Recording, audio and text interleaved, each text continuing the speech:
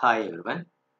In this video, we are going to discuss about example of the transmission line, and this is the previous examination question in the year December 2017. The question is, in this year, a transmission line of length has a characteristic impedance of 100 and is terminated by a load impedance of 200 plus J180 ohms. Find voltage reflection coefficient and voltage standing wave ratio. So this is the question, or this is the example in the year December 2017, and this is the example of the transmission line. So now coming to the solution. So given that the characteristic impedance Z0 is equal 100 ohms and load impedance Z suffix R is equal 200 plus J180 ohms. Determine voltage reflection coefficient K and standing wave ratio S. First we can determine reflection coefficient K. So we know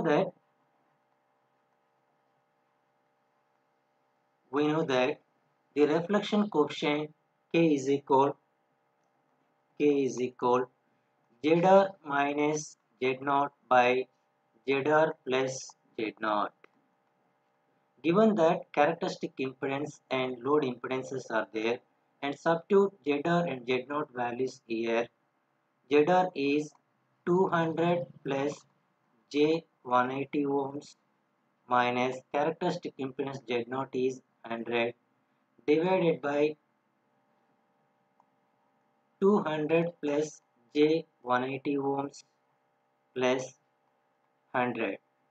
So that is equal 200 minus 100, 100 plus J180 ohms divided by 300 plus J180 ohms.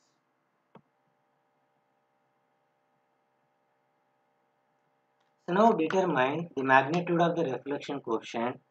Take the magnitude on both sides. Magnitude of LHS term is equal magnitude of RHS term. So magnitude of 100 plus J180 divided by magnitude of 300 plus J180. Square root of 100 square is 10 to the power of 4. Square root of 180 square is 32.4 into 10 cube divided by square root of 300 square is 90 into 10 cube plus 180 whole square is 32.4 into 10 cube. Square root of 10 to the power of 4 plus 32.4 into 10 cube is 205.9. Square root of 90 into 10 cube plus 32.4 10 cube is 349.8.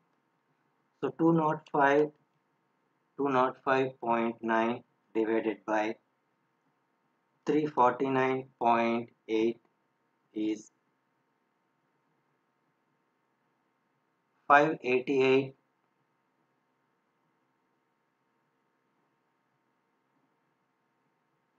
0.588. So that is the reflection coefficient value. Next, calculate the standing wave ratio.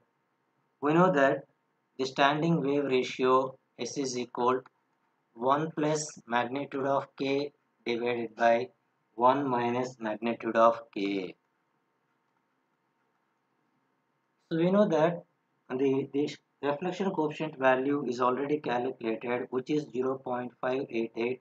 So 1 plus 0.588 divided by 1 minus 0.588.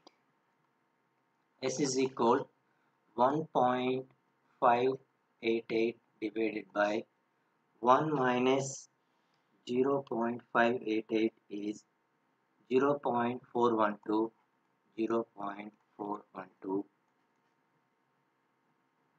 1.588 divided by 0.412 is 3.854.